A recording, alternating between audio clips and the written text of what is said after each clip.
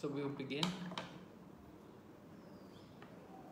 Om Jnanatimarandasya Jnananjana Shalakaya Chaksurunmilitanyena Tasmai Shri Gurave Namaha.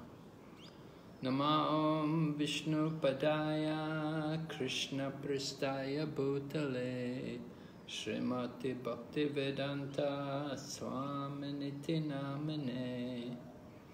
Namaste Saraswati Devi Kauravani Pracharine Nirvishesha Shunyavadi Paschatya Deshatarine Vanchakalpatarubhyascha Krishna Vanchakalpatarubhyascha Kripa Sindhu Bhayevacha Patitanam Pavanebhyo Vaishnavibhyo Namo Namaha.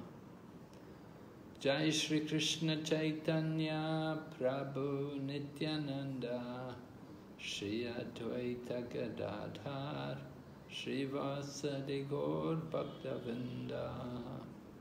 Hare Krishna Krishna Krishna Hare Hare Hare Rama Rama Rama Hare Hare. So nice to be with you all again for our Bhakti Sastri, and we're continuing here with chapter 5.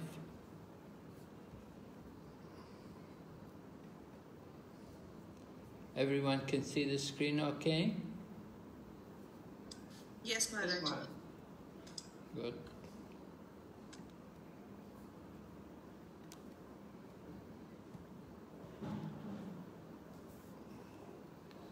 All right, so let's see. We covered these two sections in the last class. We explained how karma yoga was greater than karma sannyas. In other words, it's much better to be engaged in some activity than to try to stop activities, to try to give up activities. It's better to do something.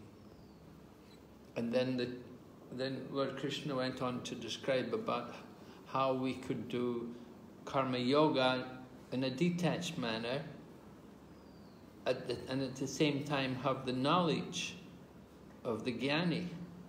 In other words,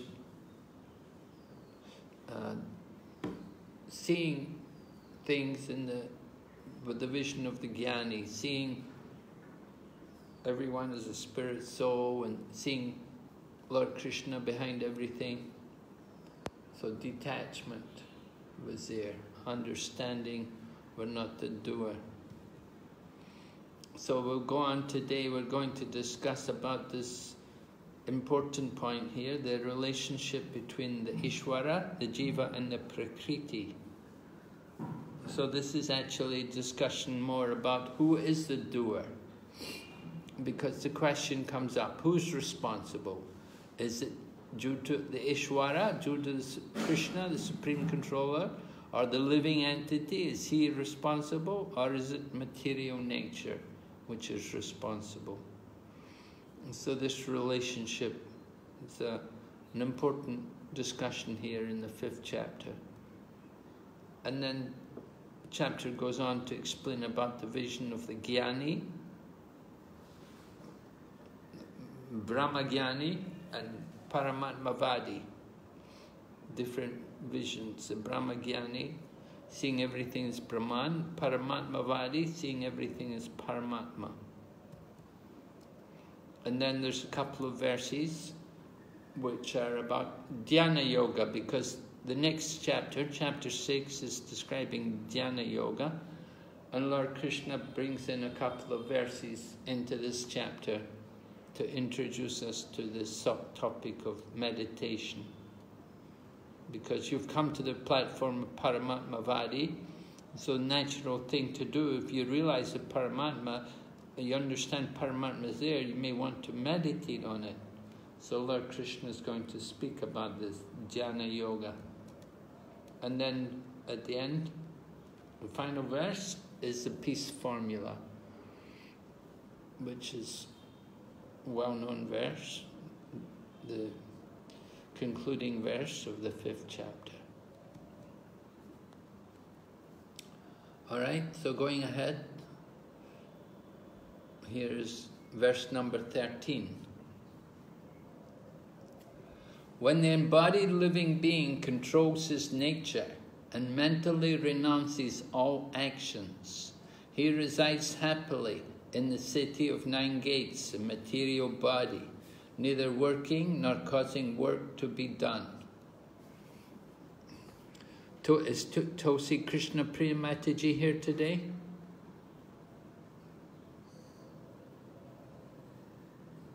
Krishna Premi? Krishna Priya? Krishna Maharaj. Is Tulsi Krishna Priya here today? Wait, Maharaj. No, Maharaj. Health is not good, Maharaj. Tulsi Krishna Mataji's health is not good. Or health is... Really? No, we're sorry to hear that. So we hope she recovers soon. Okay, so Krishna Premi Mataji, you can tell us what are the 9 gates of... What's being referred to, the city of 9 gates, and what are the 9 gates? Oh. Hare Krishna Maharaj, actually I wrote somewhere.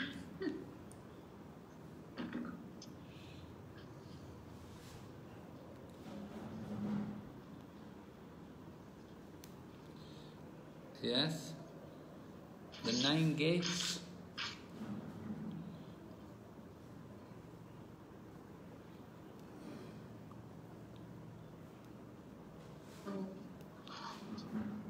Not sure, Maharaj. You're not sure? Anyway, we're told anyway that the city is the material body, right? Yes, Maharaj. The city means the material body. So in the material body there are 9 gates.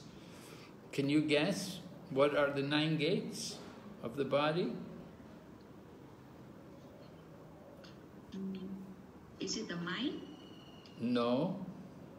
Mind is not a gate. In the material body, physical body, we've got gates. Okay.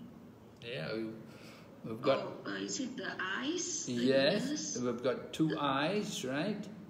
Uh-huh. And the nose, you've got 2 nostrils. And the mouth? And the mouth, okay. There's 5. Have you got any other gates? Is it the nostril? Nose is nostrils. The nostrils? Yeah, we said the nostril. We said the eyes, the nose, and the mouth, and also... The anus? Yeah, anus is 1. 3 more.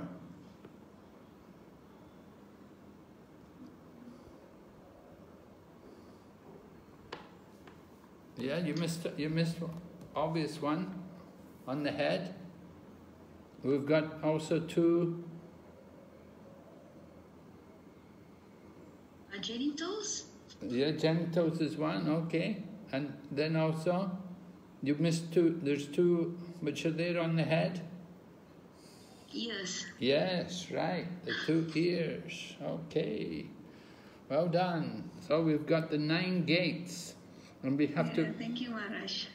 We want to reside happily in the city of 9 gates. So it's important to keep these gates. We know the health of the body is very much connected with these gates. If any of these gates become blocked up or we have some problems, it will affect our health. So anyway, Lord Krishna is describing here that we have to control our nature, mentally renounce all action. So this implies detachment, right? We can't be attached to our action. Controlling our nature, we may have some, particular nature, but we have to control that and mentally renounce all actions. And reside happily in the material body. And how can we be happy in this material body? Well, Lord Krishna says, neither working nor causing work to be done. No, so that's nice. You're not working. It's a good reason to be happy, right? And not causing work to be done.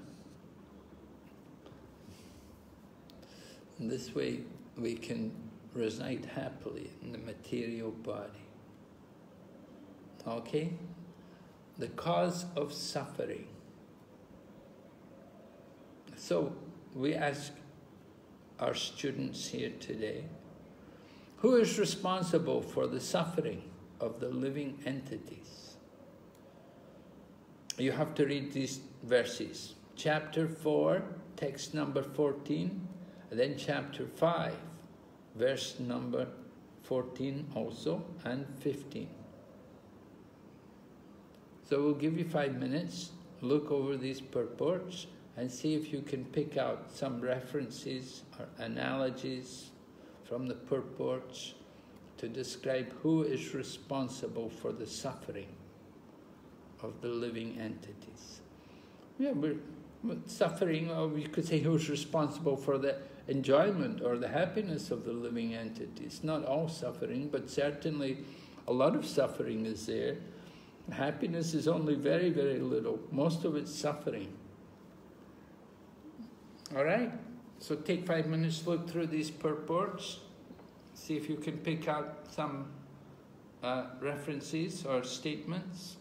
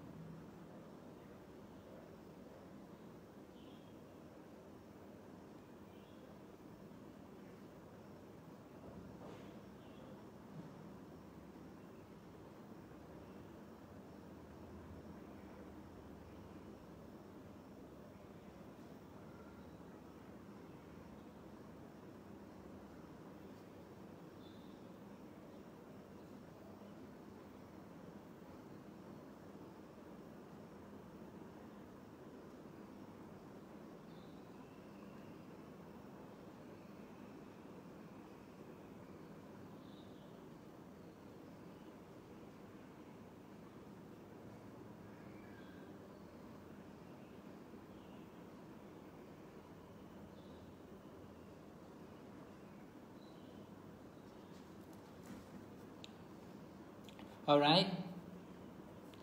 So, would someone like to tell me some nice analogies or statements which are there in 4:14, and what is being explained?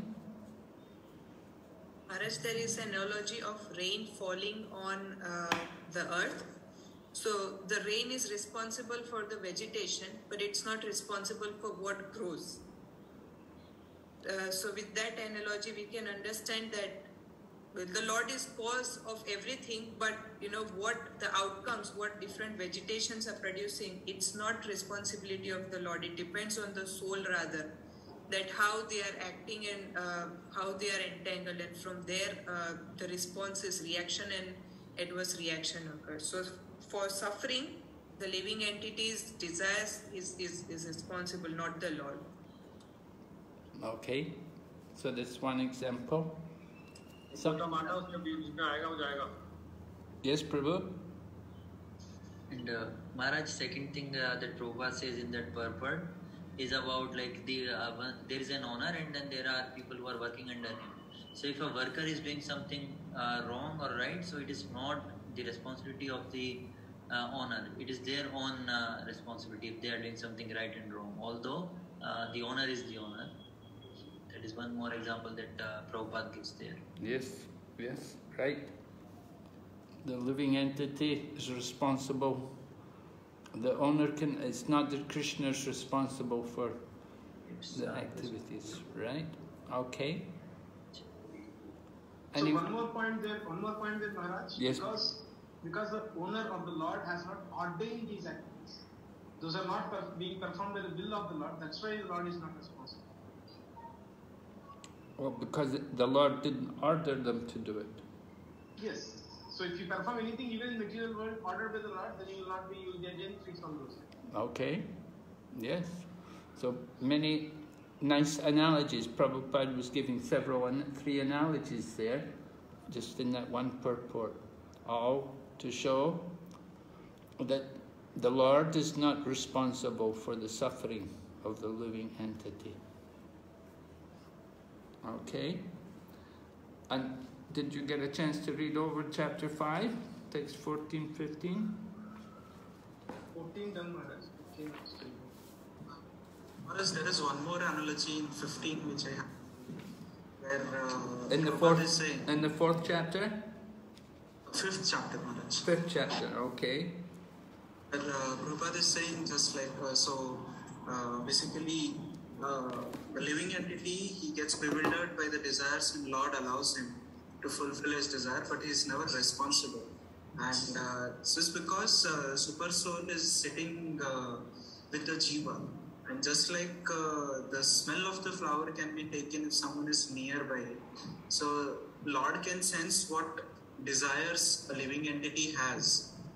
And that is why he allows or disallows to fulfill them, but he is not responsible for the actions. All right. Yes. The Lord can sense the desire of the living entity, just like the aroma of the flower. If you're near the flower, okay? Good. Maharaj, in 14, Prabhupada says very clearly that the temporary body or material dwelling place which he obtains is the cause of varieties of activities and their resultant reactions. So, the 15th verse basically says that also the living entities, they don't create the activities or they don't induce people to act. Right? Lord is not responsible previously, now even living entities don't create things. But it's just because they want to, Prabhupada gives very one wonderful statement. Their propensity to enjoy propensity for lording over material resources. Their propensity, and because of which they have accepted this temporary body, that is causing various varieties of activities and resultant actions because of the three modes of material. And he gives the city of, again the 9 city of the body. Right? As long as, this is the analogy Prabhupada gives, city of the body, as long as the living entity assumes that he is the master, that's the problem. But actually, the master, he is not the master, not the controller of this city of the world. So who is responsible for the suffering? The modes of nature are responsible? Our attachment, Maharaj, our propensity for lording over the material resources, that propensity, our attachment, our thinking that we are the master, that is the problem. No one is responsible for anything. Only our attachment or our ignorance, according to 5.15, our ignorance of our actual position. That's the responsibility. That's the responsibility. Okay.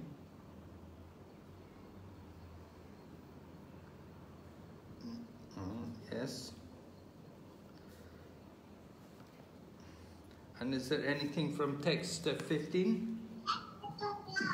Maharaj, there is one more analogy which Prabhupada gives from one of the Upanishads.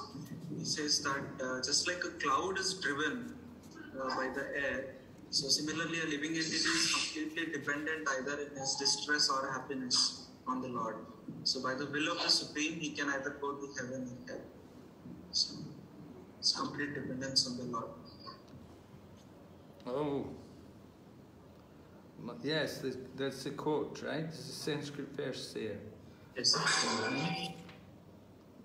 By the will of the Supreme, he can go to heaven or hell, as the cloud is driven by the air.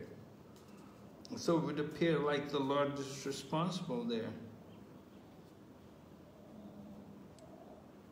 So here actually is, because of the bewildered state, the living entity desires something which is wrong and is eventually driven to hell. But it says the living entity is completely dependent in his distress and happiness. That is, Maharaj, Prabhupada says, that is when he desires Krishna. When one desires Krishna, the Lord takes special care and all these things will happen. That's what Prabhupada writes. And then it says earlier, the Lord engages the living entity in pious activities so that he may be elevated. The Lord engages him in impious activities so that he may go to hell. So it would appear like the Lord is responsible there. Just to one more sentence back, Maharaj. However, when one desires Krishna, the Lord takes special care and then makes one can attain to him to be eternally happy. So it's basically desire depending on our desire. So just before this, there is this statement also, Maharaj, where they said man proposes and God disposes. So whatever proposal a man would put, only that disposition he will have to take. Sanctioned by the Lord.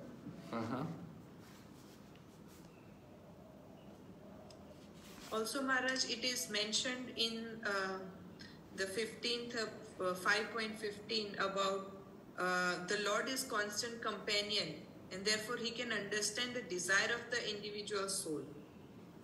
So Lord fulfills his desire as he deserves.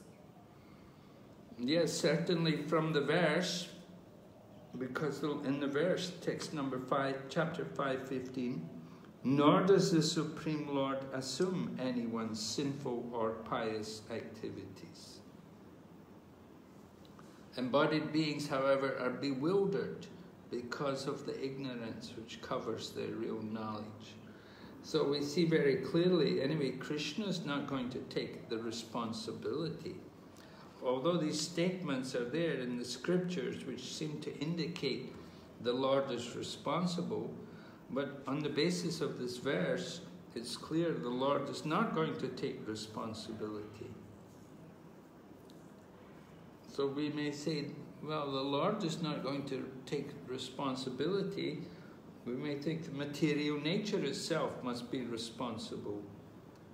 And of course there is that other well-known verse, Prakrite kriyamanani gunai karmani sarvasha. The bewildered spirit soul thinks himself to be the doer of activities which are carried out by material nature.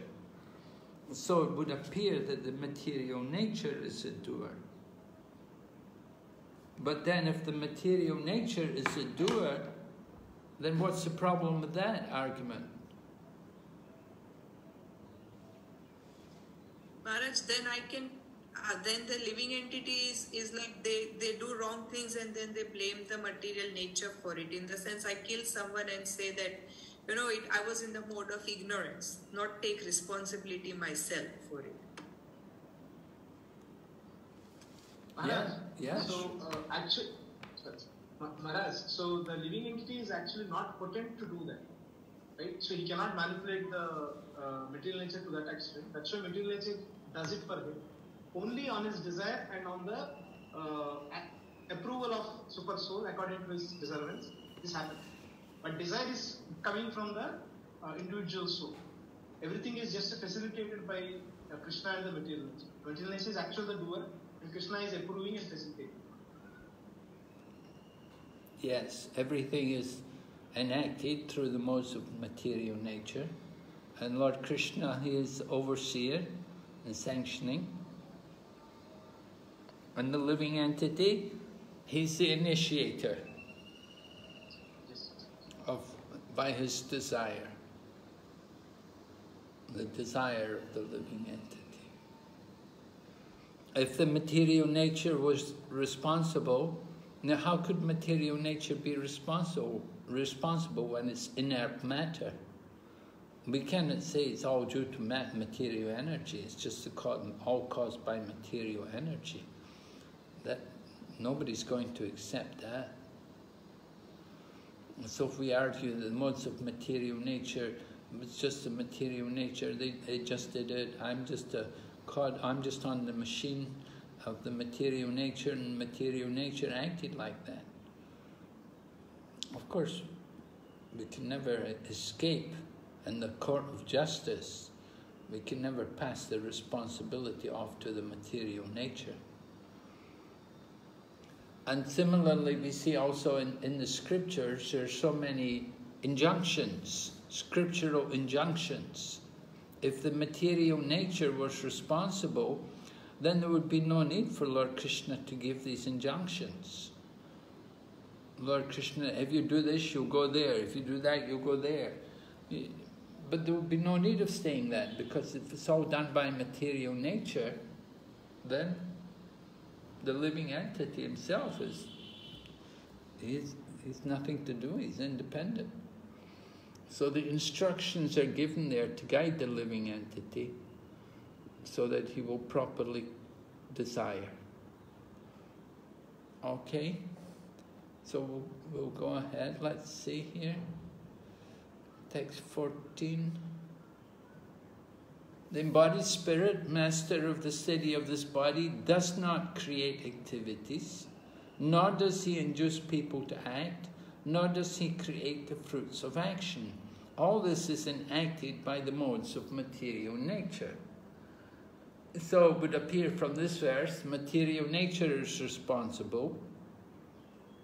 The embodied spirit doesn't do anything. He doesn't create activity, he doesn't induce people to act, and he doesn't create the fruits of action.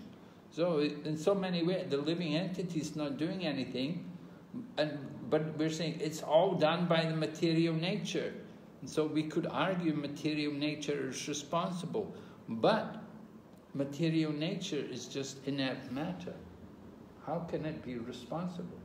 What caused the material nature to act in that way? That has to be understood.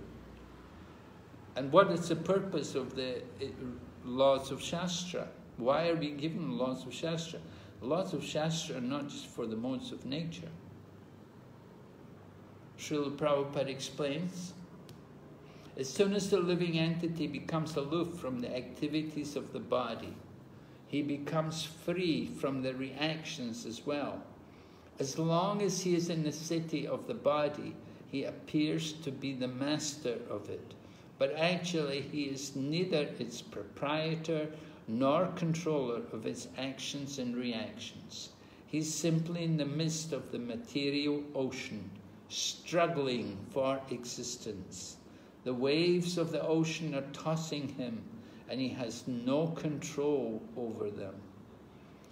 His best solution is to get out of the water by transcendental Krishna consciousness. That alone will save him from all turmoil. So the material existence is like an ocean, and certainly material existence can be very turbulent, just like in the ocean, the waves are tossing him. Prabhupada saw going in the boat, crossing the ocean. You have no control. You're just in the boat.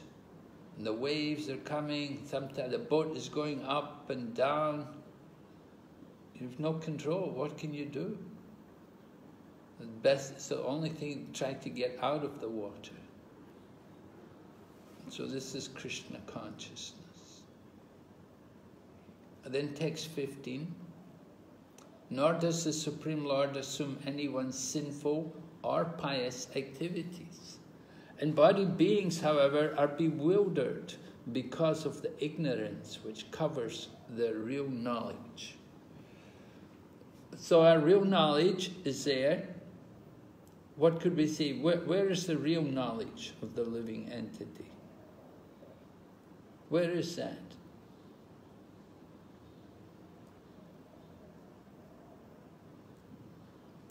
Embodied beings. We're all embodied souls. And we are bewildered because of the ignorance which covers our real knowledge. Hare Krishna Maharaji. Yes, please comment. In Prabhupada Maharaj said, the knowledge is to know that we are a servant of Krishna, to know that Jivera Swarupa Nitya Krishna Das.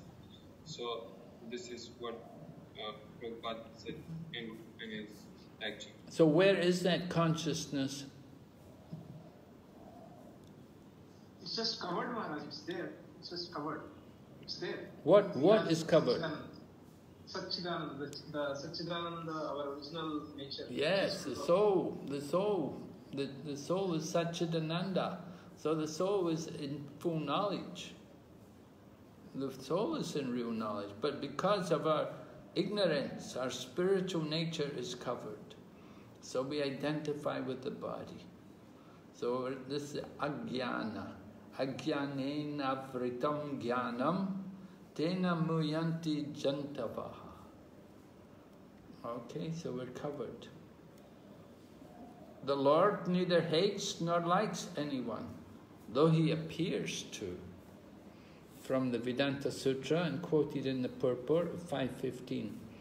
Certainly it appears that Krishna likes somebody, he doesn't like others. Give some examples. Can you give an example of how Krishna shows it appears he likes someone, he doesn't like somebody else? Like whenever there is a fight between demons and demigods, like Lord Krishna will take on the sides of the demigods. Yes. Yeah. So although the actually demons don't approach Lord Vishnu, demigods they approach Lord Vishnu. So Lord Vishnu helps them. So although it appears that Lord Vishnu is taking sides, but he is not taking sides. Whoever approached him, he is just helping them. Yes. Right. Good. What about in our own living, our own times, in our own environment? Do you ever feel like it appears Krishna really likes that person, and maybe he doesn't like somebody else? Maybe we say about this person.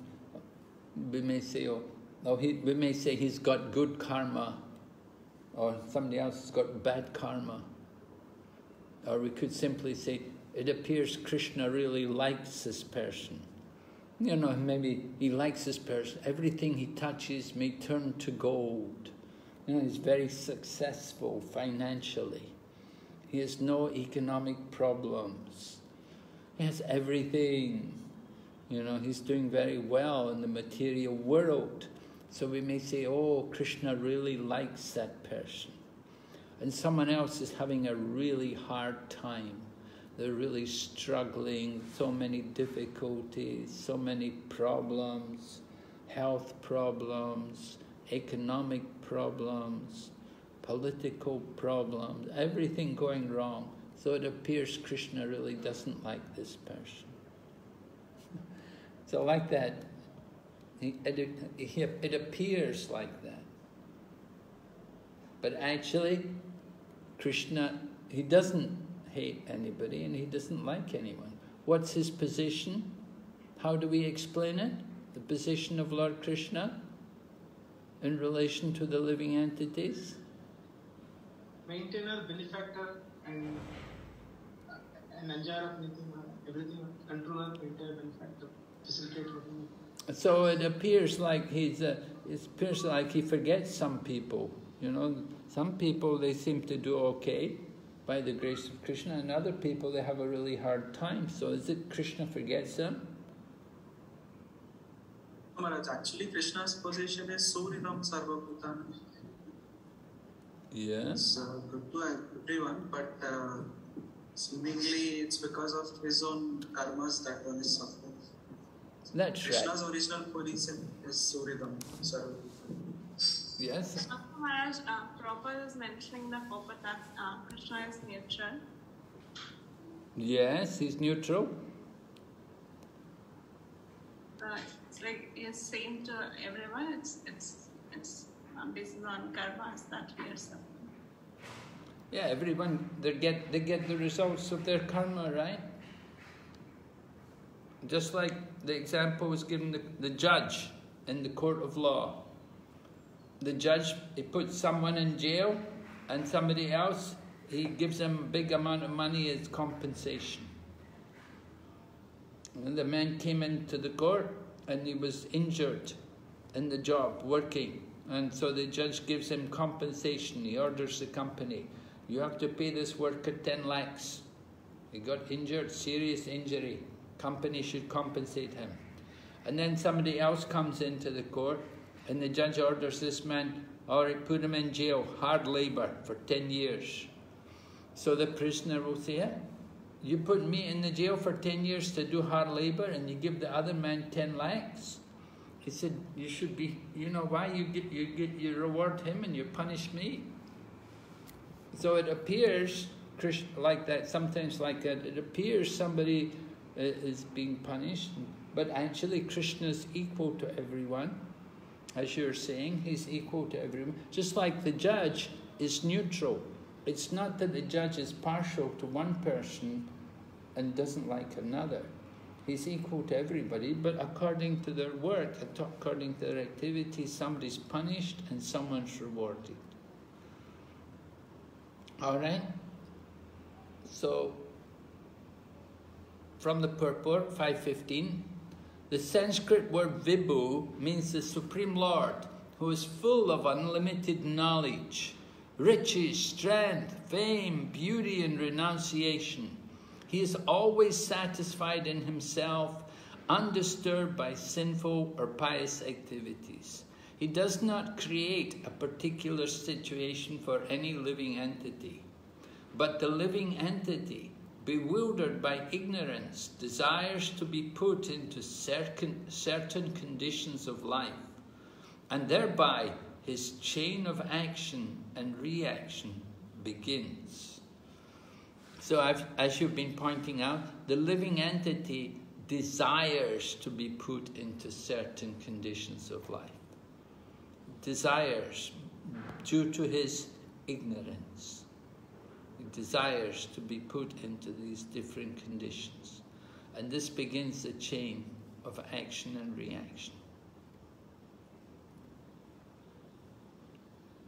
Prabhupada explains, just like a thief, he's praying to God, my dear Lord, give me some opportunity. I can steal that thing.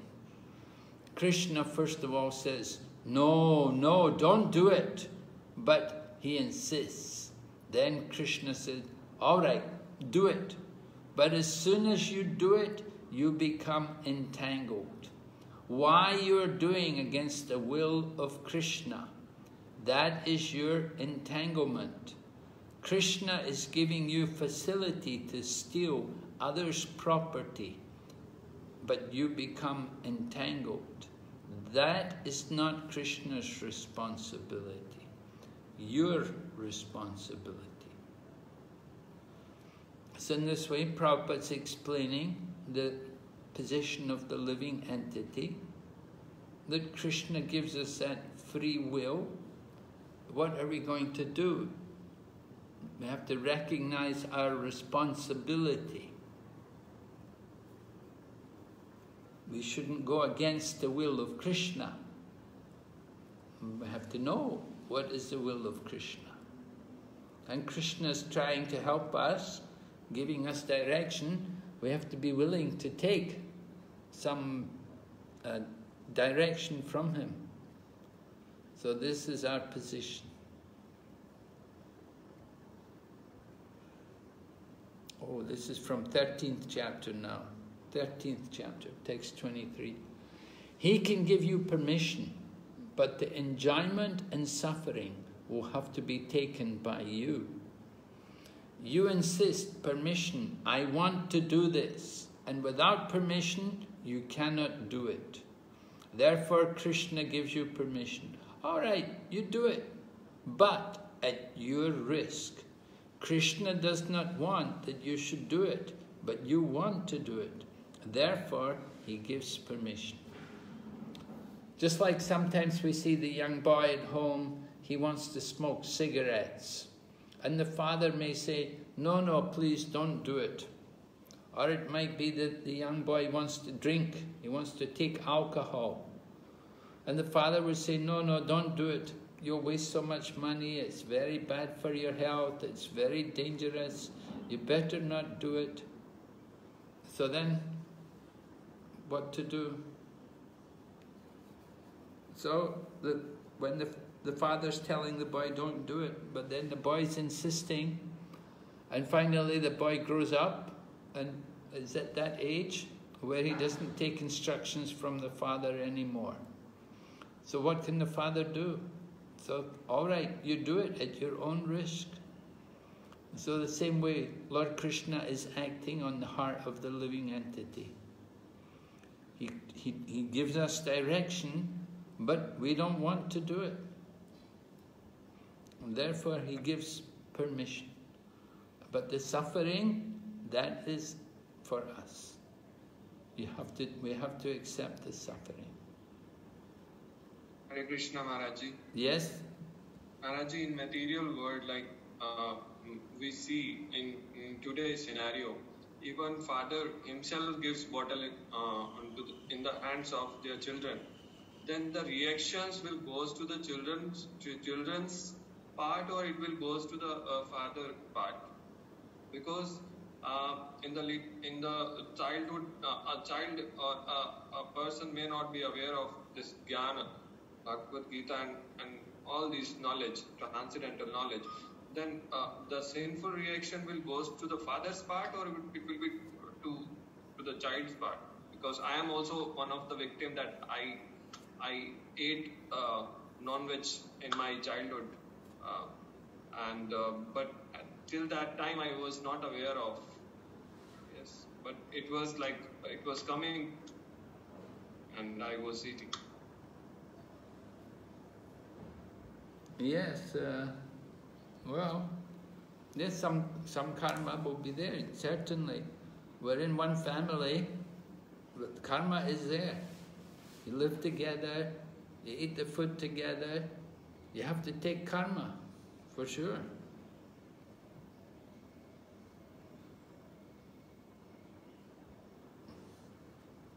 The laws of material nature, of course, is very intricate. It's not clear exactly how much karma or where the karma comes, but certainly some karmic reactions are there. First of all, we take birth in a family because of karma. We're put together, we're put into that family. It's a result, so it's not by chance. It's karma which brings us together. We take birth in that particular family, and then we're brought up to eat that particular kind of food.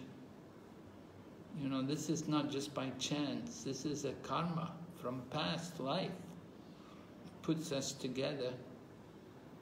then we have to understand what is proper. So, as we grow up, we become a bit more thoughtful and we consider more carefully, is it good or is it not good? And we want to change, we want to get away from the family. Of course, sometimes it's very difficult. The family don't, why you go away? You don't want the family, you don't want your family, you want to go away from your family, your mother and father, and like that. What can be done? Right, man. It's a difficult situation. The laws of karma are there.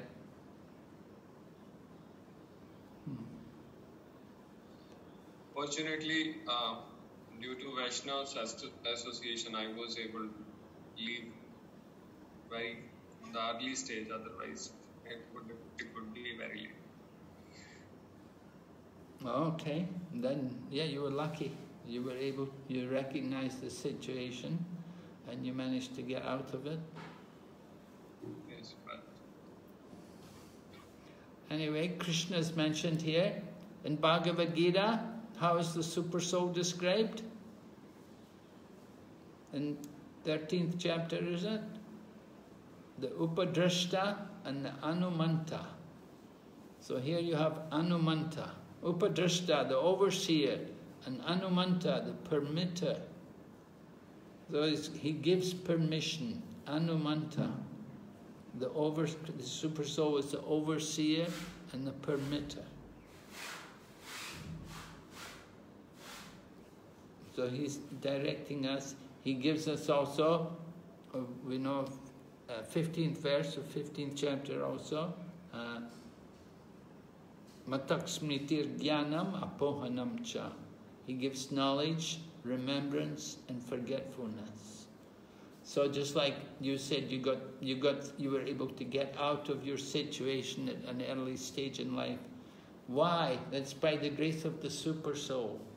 He gave us remembrance of the situation, and you were able to do something, take some action against it, to get out of the situation. Okay, we'll go ahead. So, Maharaj, that remembrance also will be due to our karma or by Krishna's mercy, or how that works? Yes, well, also based on the living entity's own desire, and how much do we actually desire to get out of that situation. The Lord is there in the heart. He could give us that remembrance. Maybe He's giving us that remembrance, but are we hearing it? That's the point. You see, He can be giving them remembrance as the Super Soul. He's helping us to remember if we want to remember. So He knows the desire, because the Super Soul is seated right in the heart next to the soul. So He knows the desire of the living entity. So according to the desire of the living entity, He will give remembrance, knowledge, or forgetfulness. So it's really going to come from us, not just simply the mercy of Krishna, and not just causeless mercy.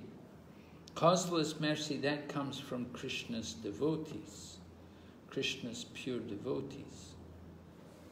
But the Super Soul, he knows the desire of the individual living entity, and he will act on the heart according to what we actually desire.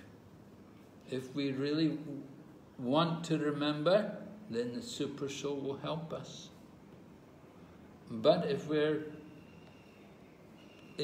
don't really care, He will allow us to forget, so we can enjoy the material situation.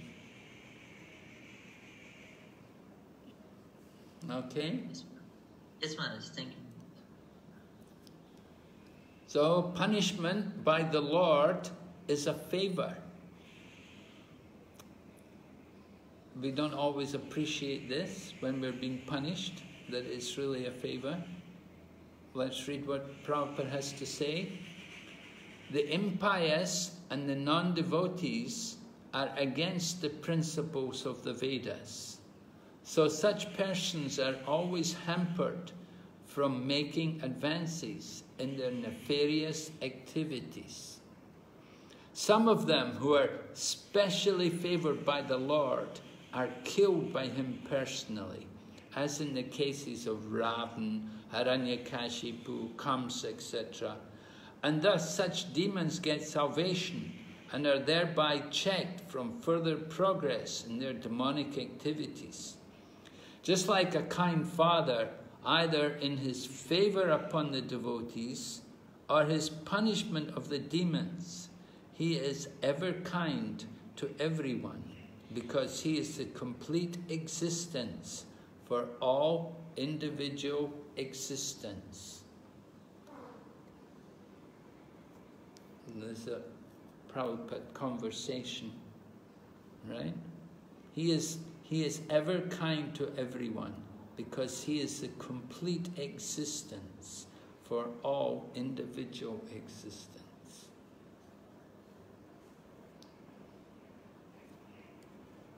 So he's ever kind. We have to see whatever happens. Or Prabhupada's giving the example, Krishna killing the demons is kindness. The demons are going to get liberated. And somebody else is punished in a different way, but that punishment is also kindness, because it takes away the bad karma. You use up the bad karma, and then you can have better karma.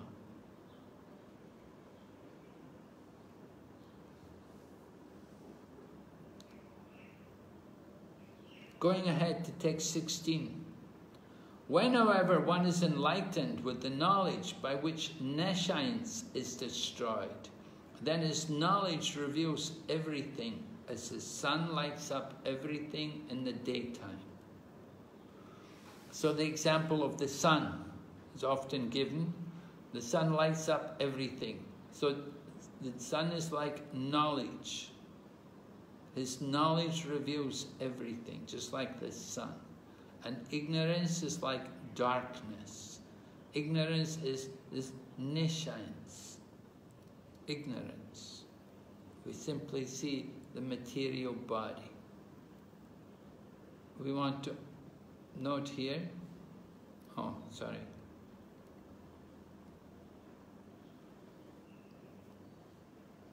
In the purport there, text 16, Prabhupada describing about the misunderstanding of the impersonalists. Because how do the impersonalists consider liberation? What is their thinking about actual knowledge? How does an impersonalist, for an impersonalist, what is actually their goal, their perfection? To reach the Brahma Jyoti. Yes, right, to reach the Brahma Jyoti. So what is their knowledge? Their knowledge is that the Lord is formless, it's just a bright light, and their goal is to merge into that bright effulgence. Okay, so how do they consider their own self? They are also particles, and they want to merge in the Lord, like. Okay, and how do they see the Lord then? Someone who has no form, someone who just when he comes to the material world, then he has form sometimes, and sometimes they feel that he is just somebody who has no form at all. He's completely void, nirakar and shunyavad. Like some of them feel he is void, some of them they are like no form at all. So how do they consider Lord Krishna when he comes in the world? They consider him to be like, some of them consider him to be like one of them. Some of them consider him to be like, just like he has assumed the material form while he is in the material world. Oh, Lord Krishna has assumed a material form. And what happens when he's not in the material world? Where does he go? He's just formless. There's no, he doesn't have existence. He's just nirakar. There's no form. There's no akar. There's no shape. So where does he go? He's just some supreme energy. So where will he be situated? The impersonal Brahman Maharaj. Like Prabhupada gives example of this Ghatakas, Patakas, like the small sky in the pond and merges in the bigger sky. So there is no existence. Okay, good. All right, let's see what Prabhupada says. From the purport of text 16, one has to learn the distinction between God and the living entity. Lord Sri Krishna, therefore, stated in the 2nd chapter, 2:12, that every living being is individual. Right? What's the verse? Who knows 2:12? Natveham jatunash. Natvevaham jatunasham uktam eve javad. Jayavna bhavishyame sarvevayam. Yeah. Translation? There was never a time when all of these things existed. I existed, you existed, and there will never be a time in the future. And we all exist now also. Okay, good. Yes. Never was there a time when I did not exist, nor you, nor all these kings, nor in the future will we ever cease to be. So every living being is individual, and the Lord also is individual. They were all individuals in the past, they are individuals at present, and they will continue to be individuals in the future, even after liberation. At night we see everything as one in the darkness, but in daytime when the sun is up, we see everything in its real identity. Identity with individuality in spiritual life is real knowledge. So this is not, of course, accepted by the Mayavadis, impersonalists. They won't talk like this. But this is how we explain, according to Bhagavad-Gita. Real knowledge can be obtained from a person who is in perfect Krishna consciousness. Therefore, one has to seek out such a bona fide spiritual master and under him learn what Krishna consciousness is. For Krishna consciousness will certainly drive away all nescience as the sun drives away darkness. So the sun, Krishna Suryasam, Maya Haya Andhakar. Krishna is like the sun and Maya is like darkness. Where there is Krishna, there can be no Maya. Where there's the sun, there's no question of darkness. So this is the glory of knowledge, transcendental knowledge. Where there is this real knowledge, then we will not be bewildered by the material energy.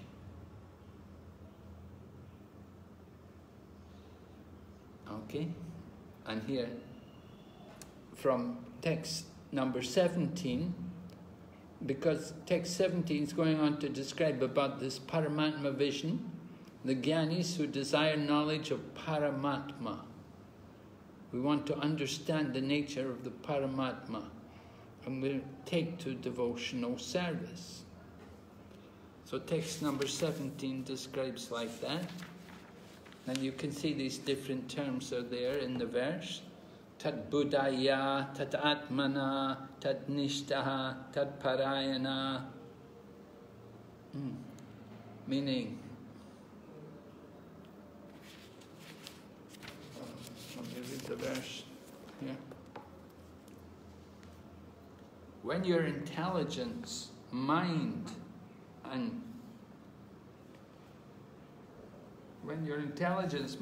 faith, and refuge are all fixed in the Supreme, then one becomes fully cleansed of misgivings through complete knowledge, and then proceeds straight on the path of liberation. So, when your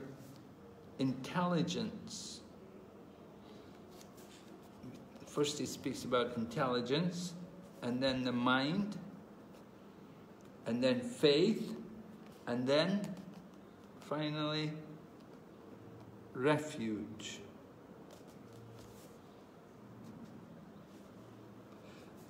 Those who have taken complete shelter. So first of all, intelligence. Intelligence is always in the Supreme. Of course, intelligence is supreme in the subtle body. Higher than the mind is intelligence.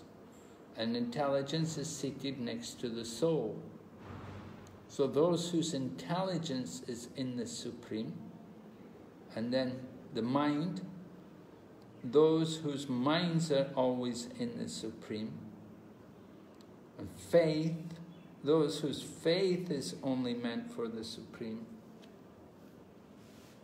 and then tatparayanaha, who have taken complete shelter of him. And that means engaging in hearing and chanting process. So this way we come to understand the Paramatma through devotional service. We come to understand the Paramatma.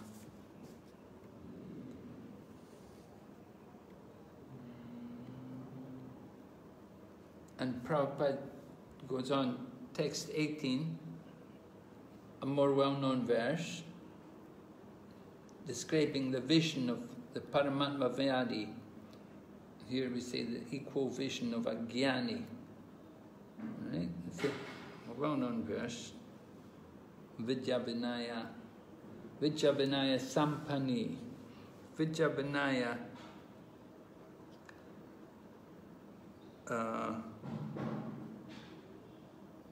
Vidya meaning education, and Vinaya, gentleness.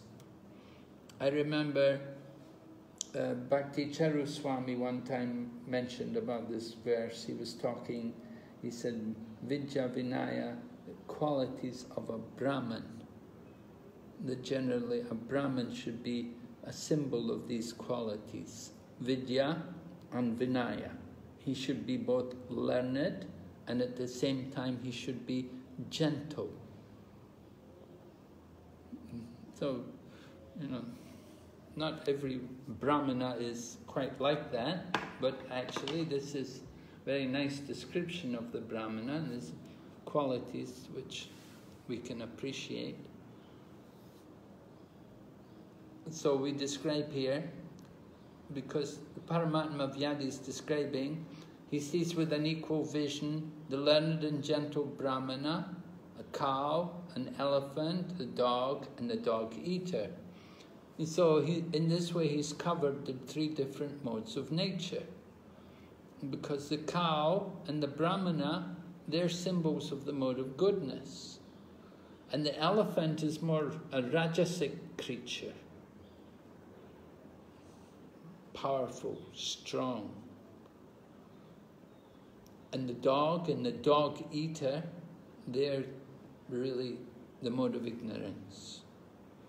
So the three modes are covered by this one verse, and all the living entities are described as equal, because within them all is a Paramatma. So one who can see with that equal vision, then he is Samo Pandita Darshana. He's a Pandit. He's a learned person.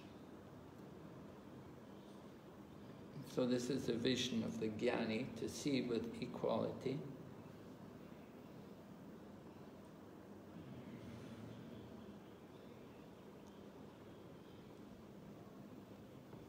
Here's a quote from the 9th chapter, text number 11. A devotee should see that because Krishna is present in everyone's heart as Paramatma, every body is the embodiment or the temple of the Supreme Lord. So as one offers respect to the temple of the Lord, he should similarly properly respect each and every body in which the Paramatma dwells. Everyone should therefore be given proper respect and should not be neglected.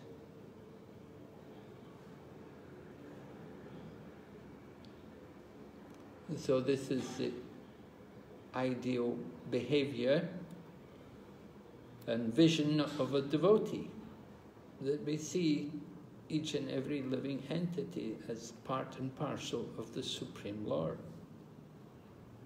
and we offer respects to them.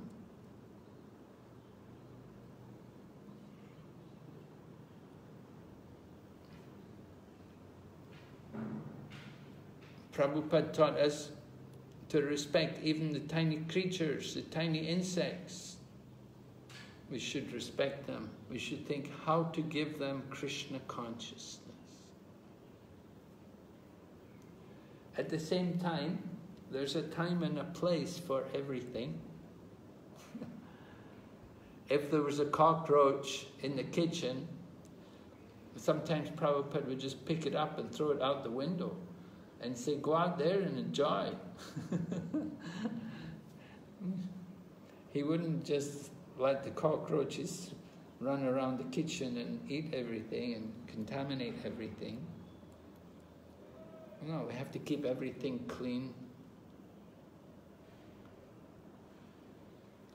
At the same time, theoretically, we should understand the presence of the Super Soul in the heart of every living entity. We don't try to embrace a tiger. We may embrace the devotee, but we don't embrace the tiger. If you do, then you're going to get trouble. We may understand the Super Soul is also there in the heart of the tiger. At the same time, we have to deal appropriately with the living entity according to the body in which they're in. Sometimes people argue, why can't my dog come in the temple? You know, you're supposed to be equal to everyone. Why can't my dog come in the temple? Sometimes people don't understand. We're not against dogs, but we don't bring them in the temple. We can give them prasadam. And we know Shivananda saying, give mercy to the dog, but it doesn't mean we just let the dogs come everywhere and come through the temple. There has to be some proper standards. So proper respect, it should be taken into consideration according to the particular body.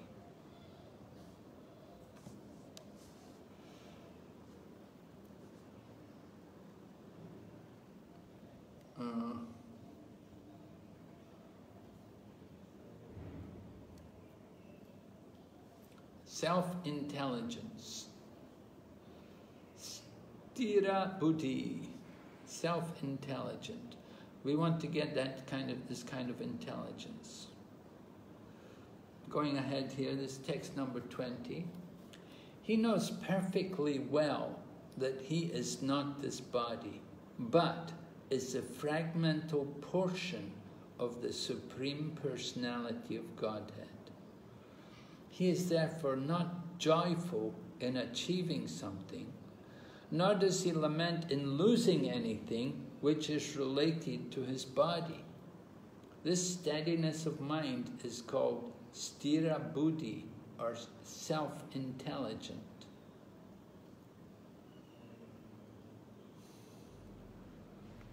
So we can see this is moving on to a higher level of Krishna consciousness. Just a minute, we skipped a few verses. Let me just see what verses we skipped here. All right, we did text 18 was describing the equal vision of the devotee. And then text 19 describes those whose minds are established in sameness and equanimity have already conquered the conditions of birth and death. They are actually Brahman. They are actually flawless like Brahman, and thus they already situated in Brahman. Alright? So that text 19 was describing devotee coming to the platform of Brahman, established in sameness and equanimity, certainly to see everybody equally like that. You'd have to be on that platform, equanimity of mind, strong control over the mind. And then text number 20 here, describing the stita buddhi.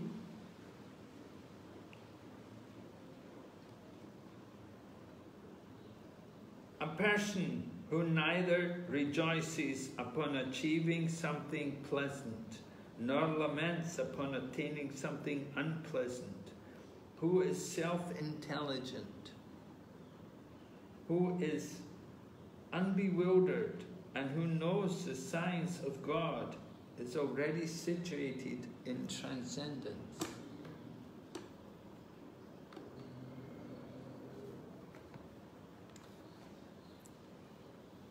So to be situated in transcendence, we can see this is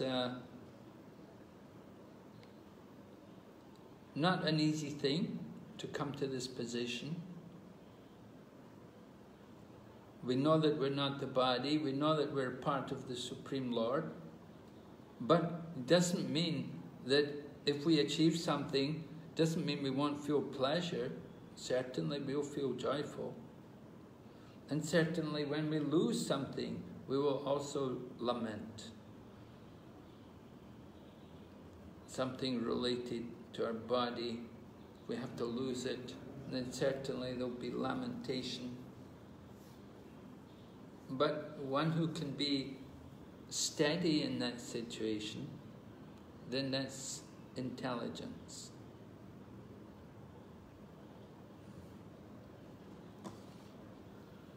You can see the path of Gyan being described here. Stira buddhi, self-intelligent. Why should we lament or why should we rejoice? Because we've simply achieved something which is temporary, something which is material. We've achieved something. What have we achieved? What can we achieve in the material world? Simply some temporary thing will be given to us for some time, and it will cause us attachment. If we rejoice, we're rejoicing because we're attached to it. And when we lose it, then we lament. We lament because of our attachment. But actually we should rejoice. Something is taken from us. We should think, Krishna is very merciful. He took it away from me. He took away my attachment. So this kind of control of the mind is required. Self-intelligent, not to be disturbed in different situations. How does one attain stita buddhi is explained in the next verse. Okay? So we'll go on to text 21 and we'll see how we can attain stira buddhi. Text 21. Such a liberated person is not attracted to material sense pleasure, but is always in trance, enjoying the pleasures within. In this way, the self-realized person enjoys unlimited happiness, for he concentrates on the Supreme.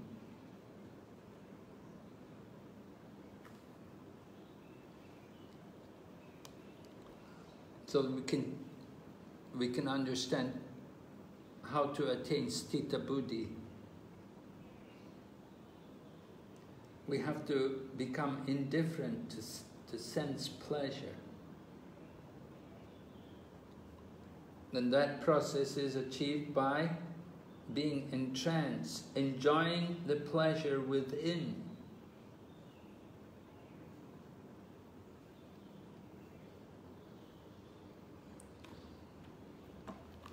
And the pleasure within means concentrating on the Supreme Lord. So you can see how the chapters leading up to meditation on the Supreme Lord, on the Super Soul within, we contemplate the pleasure within, the pleasure of the soul. We don't think about the pleasure of the body. That is real pleasure. Of course, we have to overcome the pleasures of the material body. So how to do that? Oh, here, from text 21, describing how to get this position. Baya sparshish vasaktatma, one who is not attached to external sense pleasure. And Brahma Yoga Yuktatma, one who is absorbed in the loving service of the Lord. So these two things, they go together. One who is not attached to sense pleasure. How will we become detached from sense pleasure? We have to become absorbed in the service of the Lord. Without taking up service to the Lord, without being fully engaged in the Lord's service, it will be very difficult for us to give up attachment to the to external pleasure. So there has to be that proper engagement in service of Krishna. How are we going to come to that? Where are we going to get that kind of service to the Lord? We have to develop taste in hearing and chanting and in worshipping the Lord and doing these different devotional activities. And this will keep us away from the pleasures of the material senses. So in this way, Lord Krishna is describing how to come to Sthita Buddhi. Then, text 22, very nice verse, often quoted. Yehi samsparsha jaboga dukkha yonaya evati adiyantavanta konteya nateshu ramate buddha. An intelligent person does not take part in the sources of misery, which are due to contact with the material senses. O son of Kunti, such pleasures have a beginning and an end, so the wise man does not delight in them. I ask you, I will ask the class here to consider, have you had the realization, did you have the opportunity to realize this, that material pleasures have a beginning and an end? Yes? Can you tell me, Prabhu, what happened that you realized this? Many places, Maharaj, when I was trying to realize my increase in pay at my work, right? Whenever I had increase or increment or a promotion, I felt happy. But again, that stayed for a very, very few days, and again, it went into the miseries which come with, along with that thing. And then again, you get another thing, and this thing keeps going on and on. It never, so it is temporary, it starts, and then it definitely ends very soon. And then you look forward and you do a lot of effort to start another thing, and again it will end. So everywhere, Maharaj. Okay. Anybody else?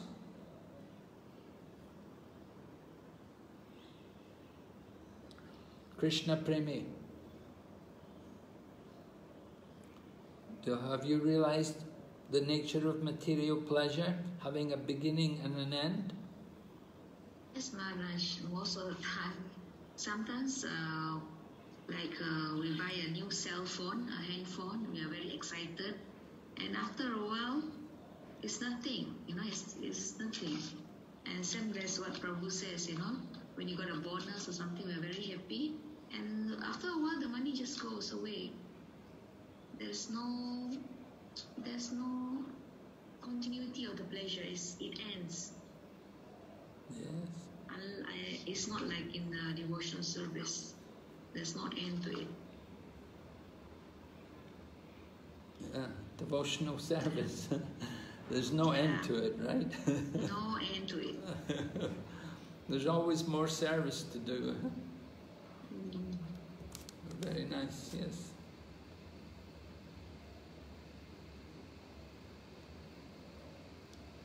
So it's mentioned the intelligent person, he doesn't take part in the sources of misery. The source of, what is the source of misery? Due to contact with the material senses. This is the source. The misery is coming. The nature of material life, our material senses, they're going to give us misery.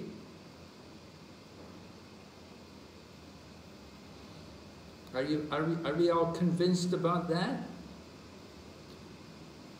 Yes, Maharaj. Yes, Maharaj. Of course, we say, we know it's true, but still at the same time, when we get the opportunity, when the opportunity comes for sense gratification, then it's not easy to just say no. Yes, Maharaj. That's habit, because mind and senses are so habituated.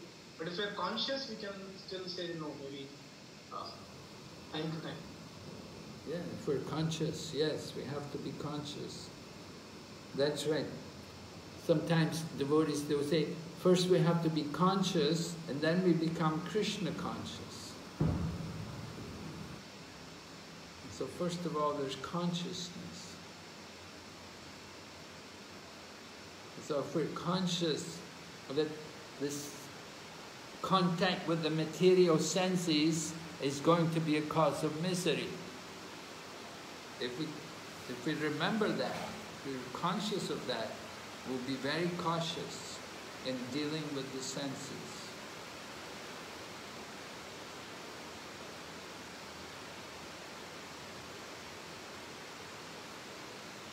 So the wise man does not delight in them. Those wise people, again, the intelligent person, they will know, be cautious, the material senses. We have to control. The tendency for sense gratification is very strong. We are conditioned souls. We've been here a long time in the material world, and we're trying to get out of the material existence. And it depends on how well we control the senses.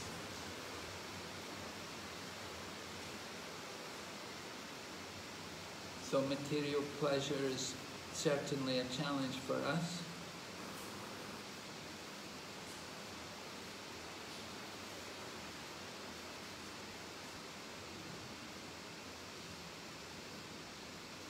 But Lord Krishna is reminding us the temporary nature of the sense objects. Certainly it's temporary. Temporary, you do well, maybe you do well in an exam, or you do well in a project or an assignment. But it's not that every time we'll do well. Sometimes we're successful, and sometimes we're not. So devotees should be careful. When we do well, then how should we think? What should be our conscience? Mercy of the Lord. Yes, The mercy of the Lord. the mercy of the Lord, right. It's Krishna's mercy. That actually Krishna, I'm just the instrument in the hands of Krishna. Krishna is the doer, and I'm just simply the instrument in the hands of Krishna. And when we don't do well, then what should we think? It is because of my mistake, or it is because of my wrongdoings that I'm suffering or going through, or I didn't do well. So who's... Or Krishna is trying to teach me a lesson. I want to learn the lesson from this. Krishna's mercy again to teach me the lesson. And we said that this is not for us. That's why Krishna is not giving us the pleasure of doing this kind of activity. Oh, well, that's one way of being detached from the situation. That we weren't meant to do well. You know, just like maybe you're cooking somehow, you know, and maybe you don't cook very well, or maybe you put too much salt, or maybe it's too spicy or something, or something goes wrong. You know, maybe you burn the milk or something. You know, maybe things go wrong. You know, you say, well, you know, Krishna didn't want me to do well. Right? No, Maharaj, that's not the case. What should we think? It's because of my mistake, it's because of my stupidity. I didn't have proper focus that I'm doing it for the Lord. That is why it worked. Yeah, right. Also because of the material modes I'm associated with, my work is being affected by the modes. Oh yeah, we could blame the modes. It's all due to the modes, Prabhu. What can I do, Prabhu? It's all due to the modes, you know. But we are associating with them. I am the one who is desiring that mode, and I am working in that mode. Yes. So I am responsible, but the mode is actually what is determining also the action, results of my action.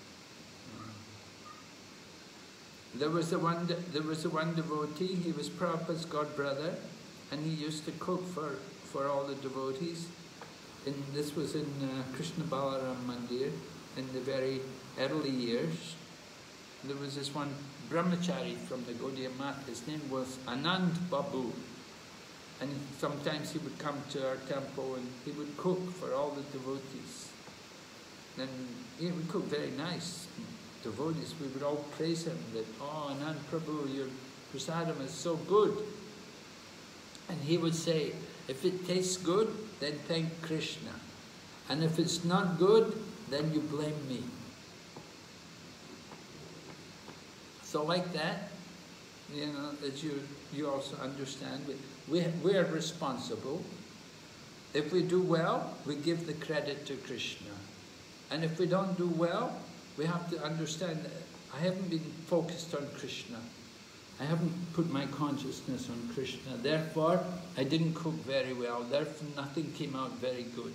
So it's my fault.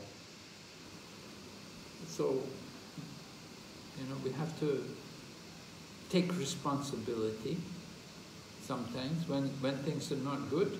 And when things are good, the credit, we give the credit to Guru and Krishna. So like that, we don't rejoice. So we don't try to delight in the temporary pleasures of the material world. This is important.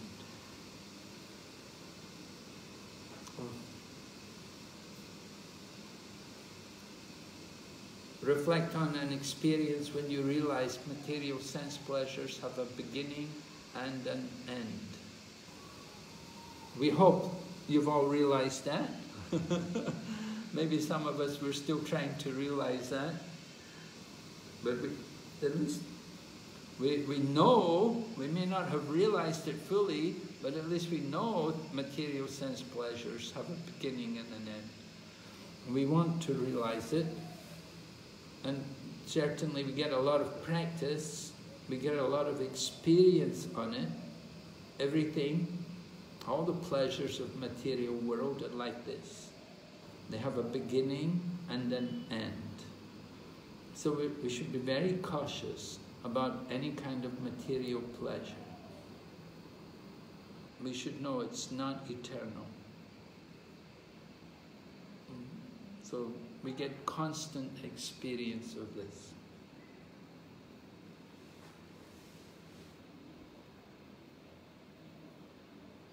Going ahead, 23, 24, 25, 26. Requirements for the attainment of liberation. So 23. Before giving up this present body, if one is able to tolerate the urges of the material senses and check the force of desire and anger, he is well situated and is happy in this world.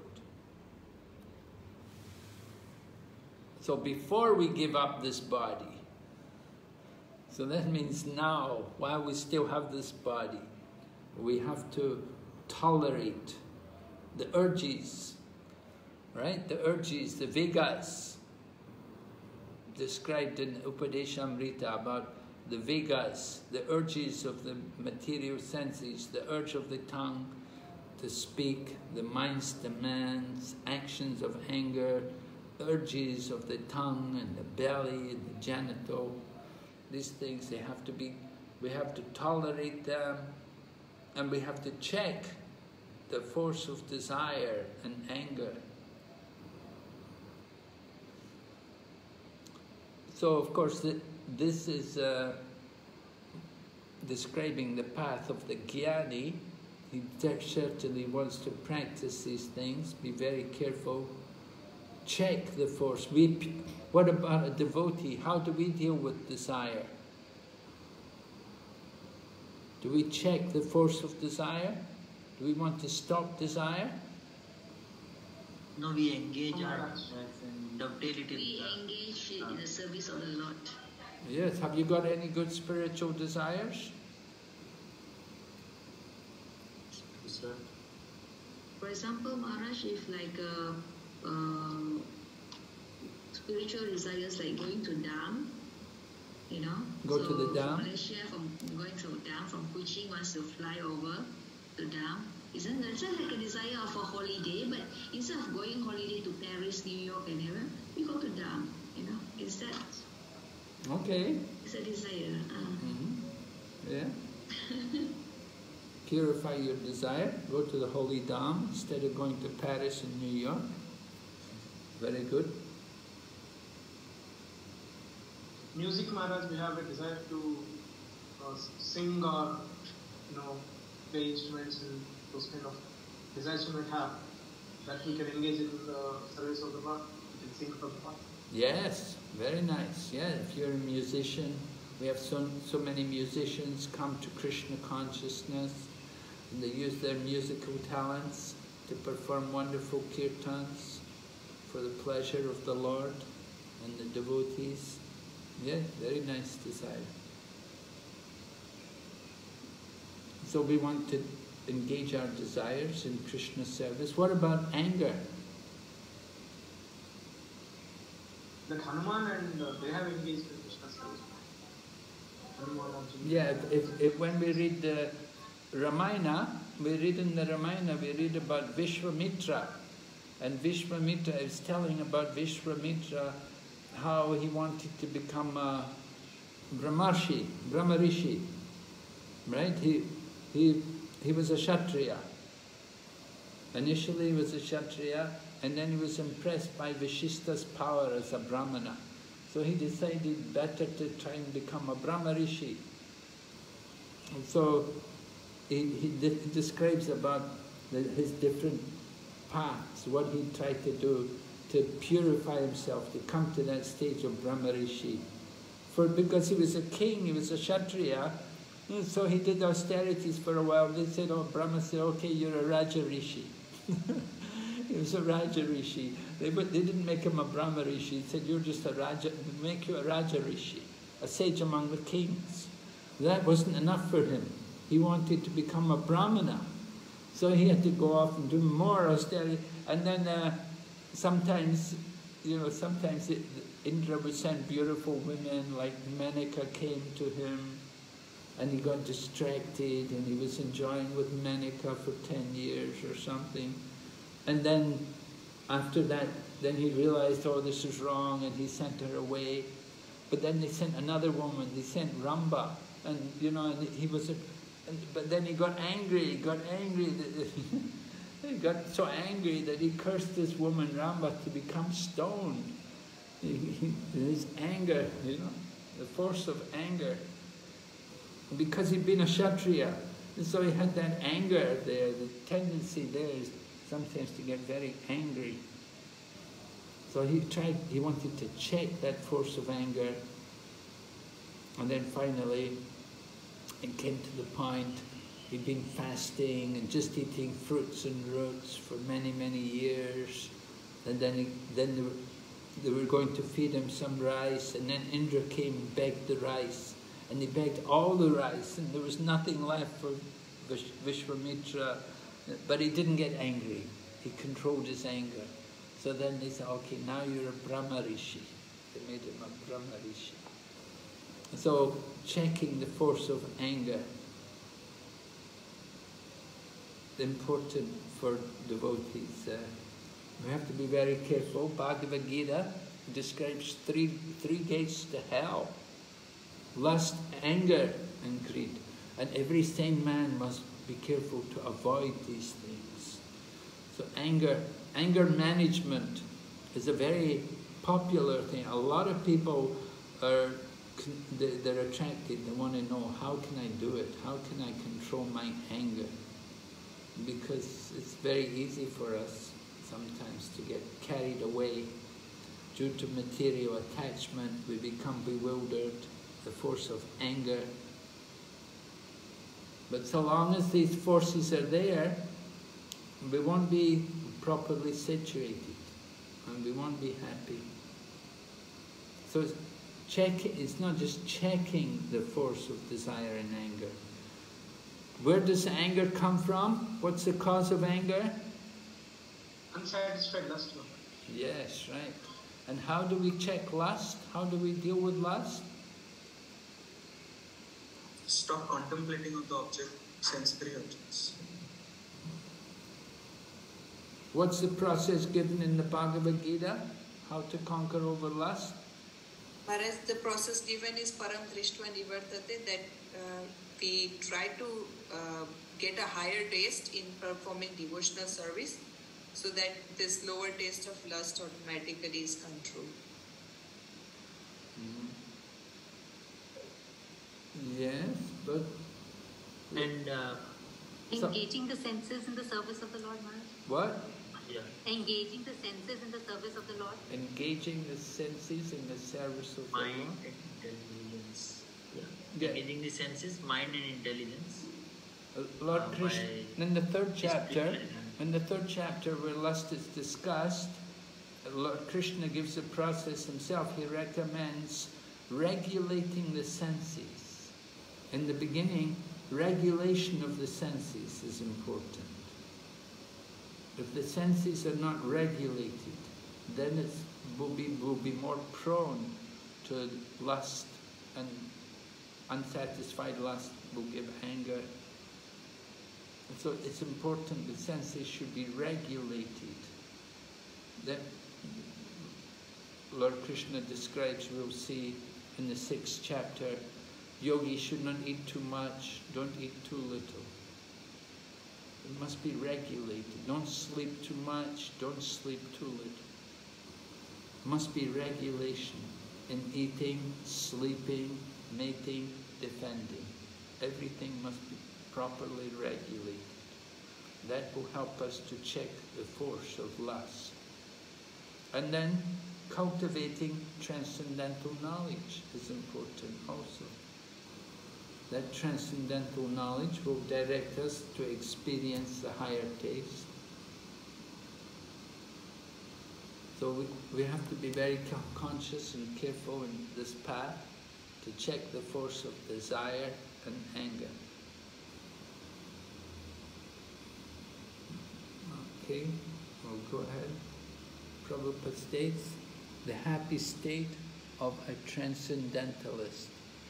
If one wants to make steady progress on the path of self-realization, he must try to control the forces of the material senses.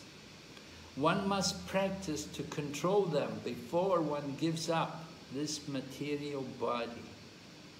One who can do this is understood to be self-realized and is thus happy in the state of self-realization. It is the duty of the transcendentalist to try strenuously to control desire and anger. Oh, Prabhupada has put the adjective here, strenuously to control desire and anger. So how much effort we have to make? We must really intensely endeavor to control this force of desire and anger. Certainly, desire. We've been in the material world a long time, and we're conditioned. We have a nature to desire. We want sense gratification. And it's easy to get angry. We don't get what we want, things don't go our way, we get really upset about it. Maybe if you have children, then it's even more easier to get angry. If you're a mother or a father and you're dealing with young children, they can really make you angry sometimes. It's a real training for us to try to control these things. How to deal with it. What do you do when you get angry? If you do get angry, what are you going to do about it?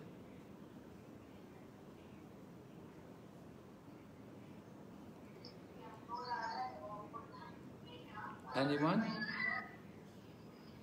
Depends on the level of anger, Maharaj. At some point of anger, if it goes to that far, it's very difficult to, you're not even conscious that what you're doing, it has completely overcome you. That's the level which is very dangerous. But in the initial levels, you can check by being conscious, and you can try to, I generally try to chant the holy names of Krishna and then contemplate and try to see the reason for the anger and try to not avoid the situation well upfront. So once the anger is there, it's difficult, but you have to avoid it upfront.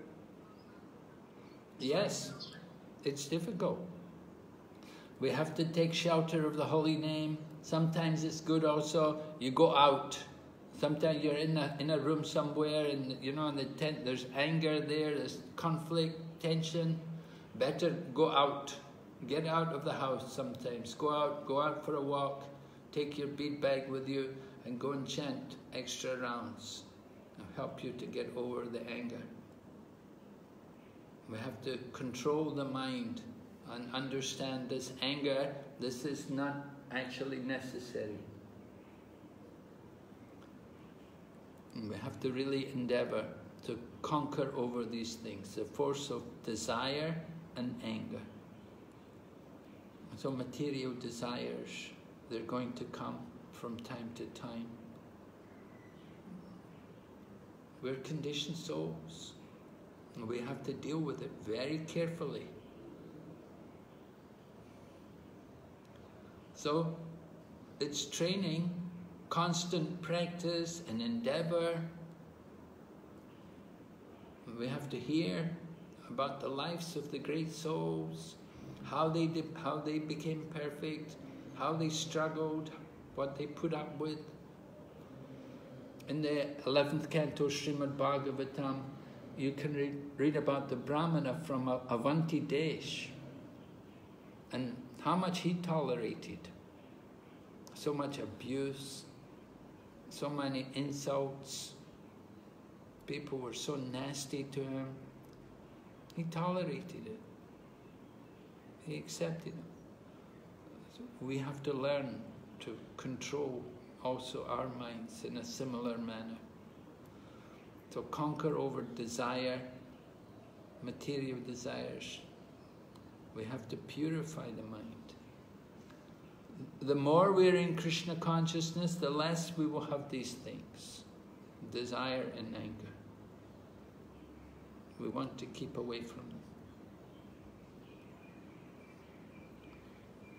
All right, further requirements for the attainment of liberation.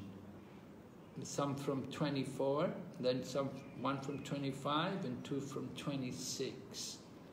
So different qualifications are given. Text 24, let's read the verse.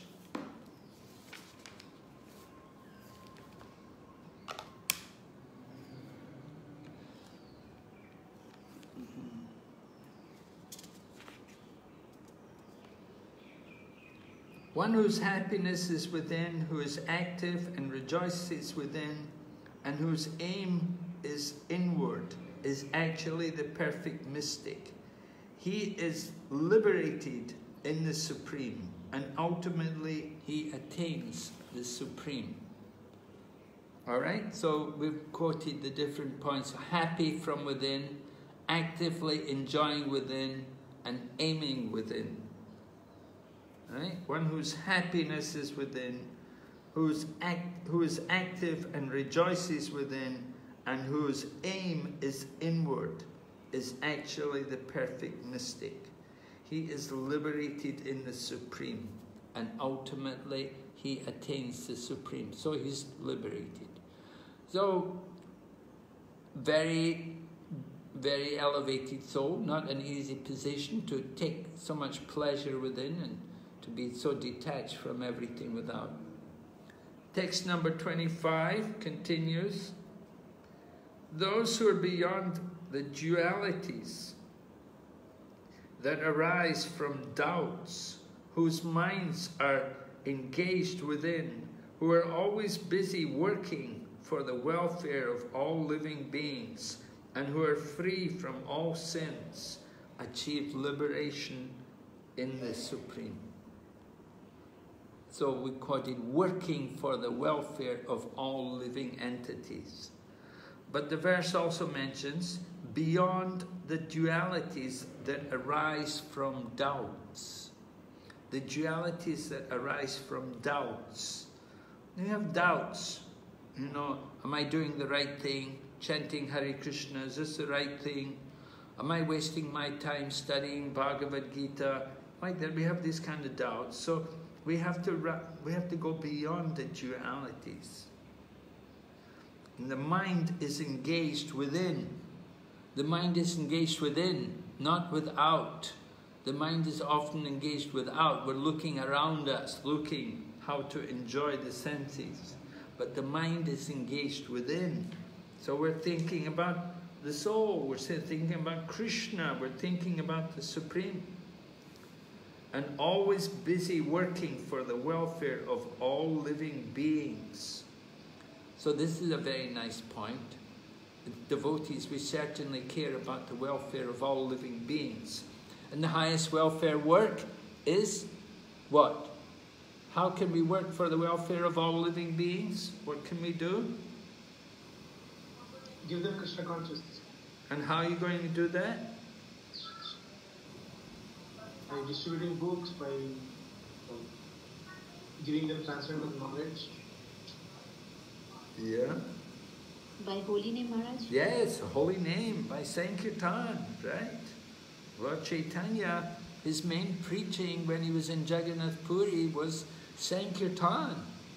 He only discussed philosophy with a few people, a few rare souls, Ramananda Rai, Swarup Damodar, Sikhi Mahiti. But generally, for the mass of people, Sankirtan, the holy name. So this is very, yes? It is stated in Srimad Bhagavatam 11, Canto 6, chapter, verse number, I'm forgetting. So it is written as a Chandal can be liberated even by just if he gets listened to a holy name. Then what to talk about those who are chanting it sophisticatedly or very attentively. So it gets automatically liberated. Yes. And the quality of the chanting also will help. So chanting, nice kirtan, absorbing the mind in the holy name, very powerful. Good for us and good for all living entities who can hear the holy name. And then it also mentions who are free from all sins. So devotees, as devotees, we should be free from all sins. We follow regulative principles, in this way we avoid all sinful life. Then text 26. Those who are free from anger and all material desires, who are self-realized, self-disciplined, and and constantly endeavoring for perfection are assured of liberation in the Supreme in the very near future. So this is like, you know, the last text 24 and 25 were very advanced. This is something like more of a concession for us. Krishna's like encouraging us, you know, maybe I'm not able to get liberated, but Krishna says, well, just get free from anger and desire. Free from anger and desire. And try to be self-realized, self-disciplined, constantly endeavoring. We can do that. We can constantly endeavor. I'm not perfect, but we can keep trying for perfection. Endeavoring for perfection. Then we're assured of liberation in the very near future. Okay? So the text 26 is describing like that. Full control over the mind and who are self-realized. From the purport of 25, Prabhupada explains, when a person is actually in the knowledge that Krishna is the fountainhead of everything, then when he acts in that spirit, he acts for everyone. The sufferings of humanity are due to forgetfulness of Krishna as the supreme enjoyer, the supreme proprietor, and the supreme friend.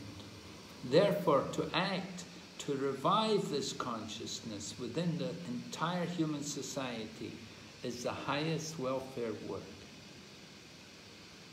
So helping people to remember Krishna, this is important. Knowing Krishna as the supreme enjoyer, supreme proprietor, supreme friend. This is actual welfare work. Krishna consciousness is superior to Ashtanga Yoga. Going ahead, text 27 and 28, Krishna is introducing Dhyana Yoga.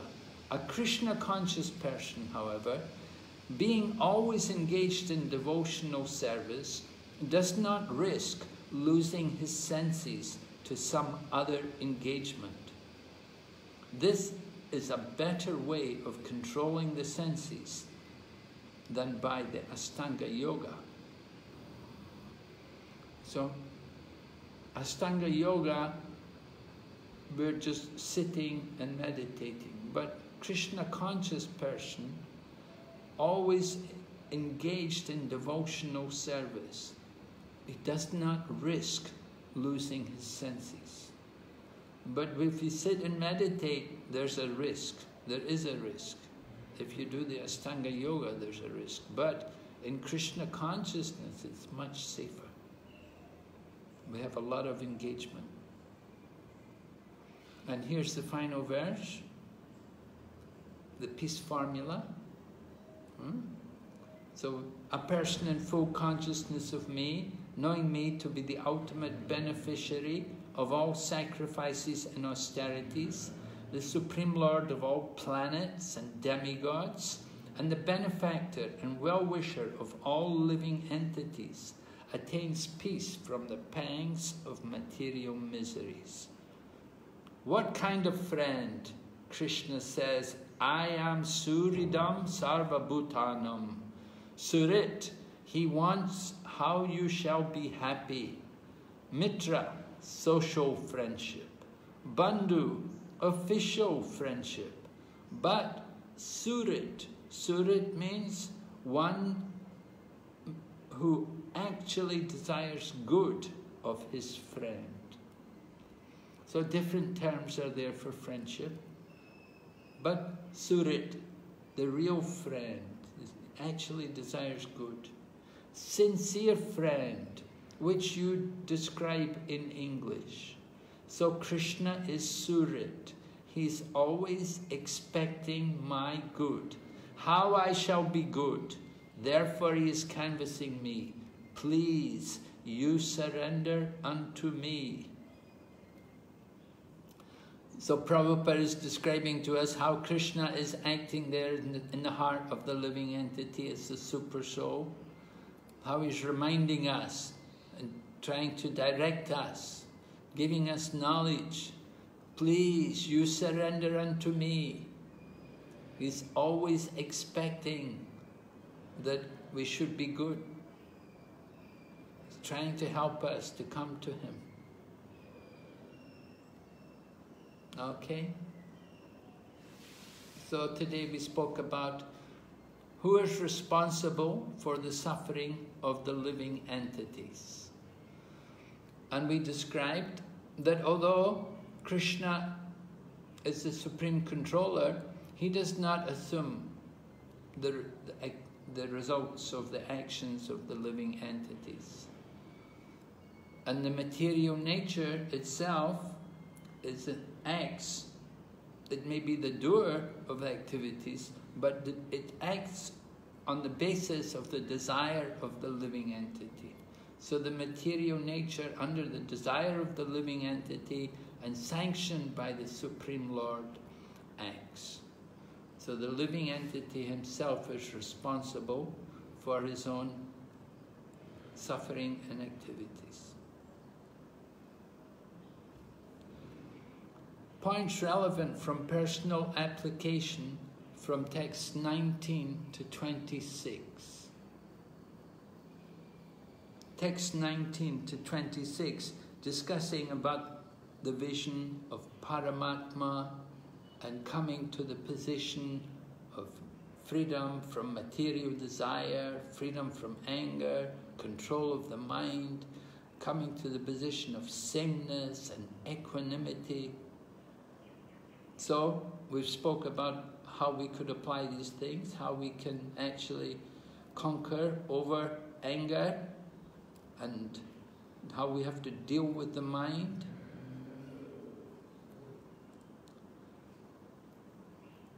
Then the true meaning of equal vision of a devotee. The true meaning of equal vision. Devotee will see everyone equally in the sense that everyone is part and parcel of Krishna. At the same time, we'll see also there are different levels of devotees. It's not that we deal the same with everyone. We have to recognize the particular nature of every individual and the particular body which they have. So while we see everyone equally, at the same time we know that everyone's an individual. Somebody's an Uttama Adhikari, someone's a Kanishta Adhikari, someone's a Madhyama Adhikari, different levels of devotees. So they're all devotees, but at the same time there's individuality. Then the formula for peace. It's not that we're the best friend, it's not that we're the proprietor and the enjoyer, but rather Krishna is the best friend. Krishna is such a friend, he never leaves us. The other friends, they come and go. We had friends when we were in school, we had friends in college, you have a friend before marriage, like that. So many different friends come and go. But the one friend who's always with us, life after life, birth after birth, in this material world, is Lord Krishna in the form of the Super Soul. And so when we recognize Krishna as the actual proprietor and the enjoyer and as the best friend, then we will be peaceful. Then we can find actual peace of mind. The highest welfare work for ISKCON members, we said, Sankirtan, Harinam Sankirtan. This is the ultimate welfare work for ISKCON devotees. Everyone should join the Sankirtan party, go to chant the holy name, distribute literature.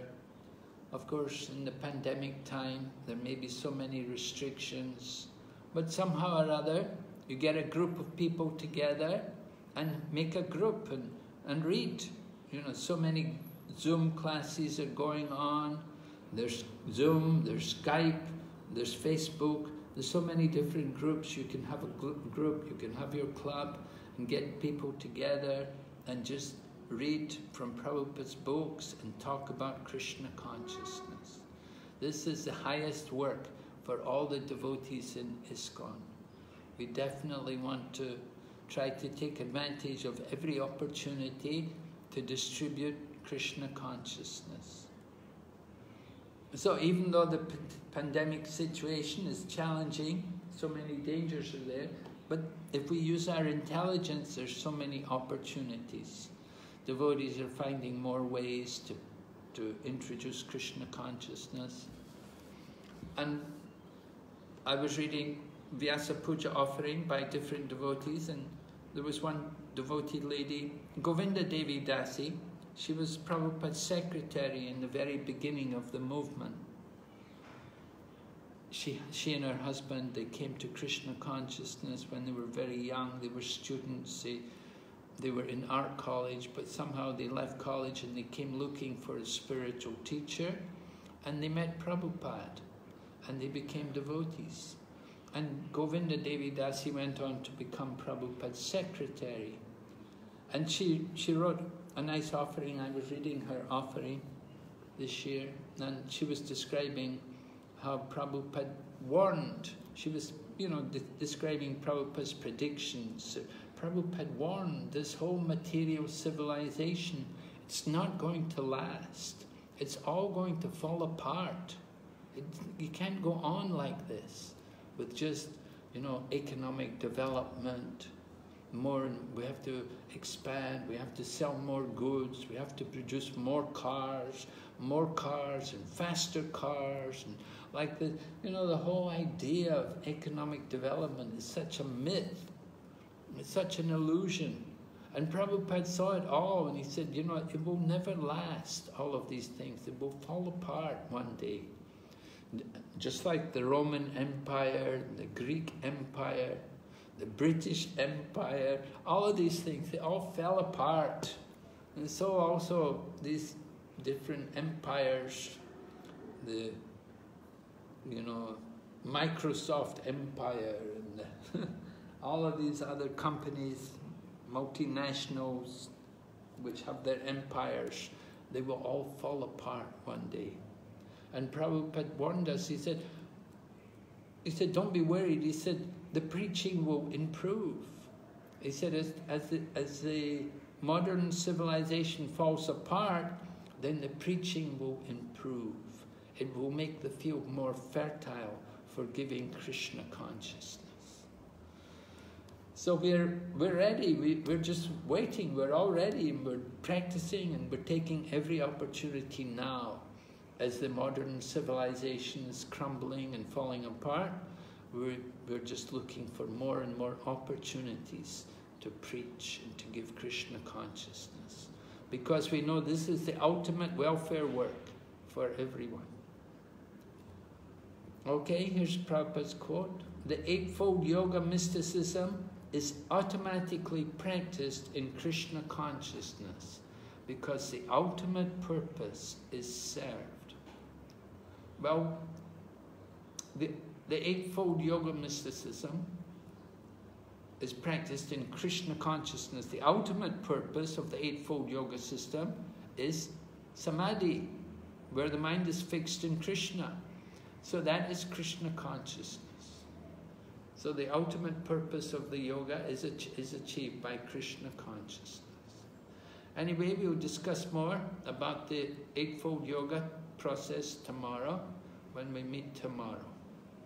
And we'll go through quite a major portion of the chapter, up to text number 36.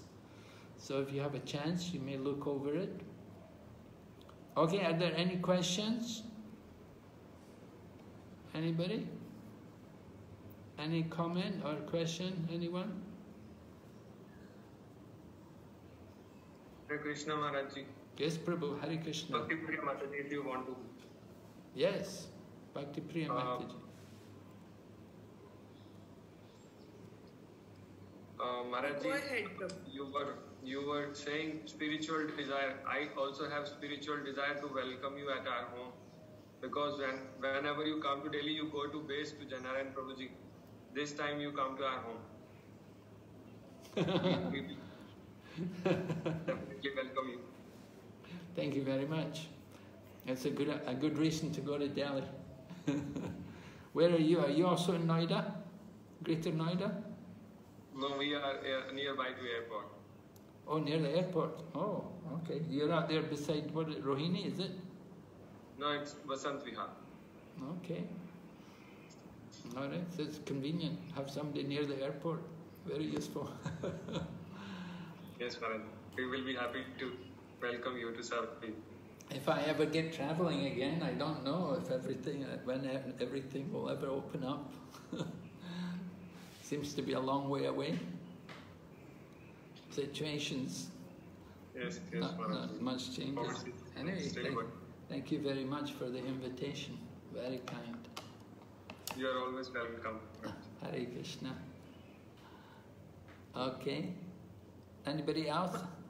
Any Hare other? Krishna Maharaj. Yes, Maharaji. Maharaj, regarding desires, we also saw that in the second chapter, like the multiple rivers entering the ocean, we had that example. So Maharaj, how do we understand that sometimes we have to let the desire pass and sometimes we have to purify it? Like, is there a way to understand it, or how does that work? Well, if we're engaged in Krishna consciousness, we're active in Krishna's service, but in the course of your activity, some material desire comes into your mind, then certainly you're not going to give attention. You don't want to take up the material desire and give up your Krishna conscious activity, right? So the desire comes in the mind. We have to understand this is I have to bring my mind more focused on Krishna and not let my mind drift away into material thoughts. We have to constantly bring the mind back. Wherever it wanders, we must bring it back. So it's like that we want to be always engaged in Krishna's service. And that means also the mind engaged in Krishna's service. So if the mind is bringing up some thought of material desires, it means our mind is not properly focused. And we have to focus the mind, get the mind under control. And how to do that? Well, chanting Hare Krishna, or remember some slokas. You can recite like the Yehi Samsparsha Japoga Dukha Yonaya Evate, remembering the temporary nature of material pleasure. These things, we should, build up a storehouse of these different slokas to defeat our material desires. One of our devotees used to describe, he said, we're training our gladiators. He described the devotees as gladiators. You know a gladiator? Like the Roman soldiers, they go out there and they fight big lions with their swords. He said, we're training our gladiators to conquer the mind in the arena of japa. So, by intense japa, we can conquer the mind and we bring it back from thoughts of sense gratification. And the mind, I often give the example about the mind that it's like a wild animal. How do you train a wild animal? Did you ever capture a wild animal and try to train it? There's a process when they capture the lion or something, how they train. They put it in a cage and they starve it and then they beat it and then they feed it. So then the lion becomes very careful because he understands this person put me in this cage. They left me in this cage for so many days. I was starving. And then he came and beat me. Now he's feeding me. I better do what he says. So this way we have to beat the mind. Do you know how you beat the mind? Bhakti Siddhanta Saraswati Maharaj said with the shoe and with the broom. Yes, but how do you do that then?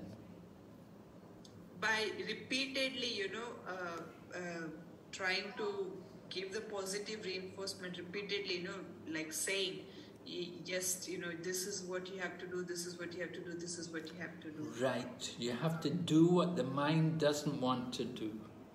The mind says, oh no, don't chant. Oh, the mind said, oh no, don't go to Mongol Arti. You need rest, you know. You'll look better, you know, if you have a good night's rest, you know, you'll look good, you know. Have more rest. And the mind says, oh, fuck, don't wear a sari. Oh no, come on, you know. The mind will say so many things, you know. We have to just conquer over the mind. You have to get the mind to do what it doesn't want to do. The mind said, oh, it's too cold, don't take bath this morning. Okay, I'm going to take bath. You're going to take cold water bath, you know. Just like that, just to conquer the mind. You know, we have to train the mind like that. This is beating the mind and starving the mind. Starving the mind. You don't give it sense gratification and then feed the mind. We give it Krishna consciousness. Right? Now we're going to chant. Now we're going to go for kirtan. So, like that. This is how we have to train the mind. So it's an endeavor, but it's very joyful to get through, to get the mind, because the mind has never made us happy. We've been trying for so long, trying to we've never been happy. But when we actually conquer the mind, then we will be happy. Then we will experience peace. And without peace, there's no possibility of happiness. So we have to apply this peace formula. Okay? So, thank you very much, Maharaj. Thank you. So we'll see you tomorrow. Hare Krishna. Srila Prabhupada ki. Thank you. Jai. Hare Krishna. Thank you, Maharaj. Hare Krishna. Hare Krishna.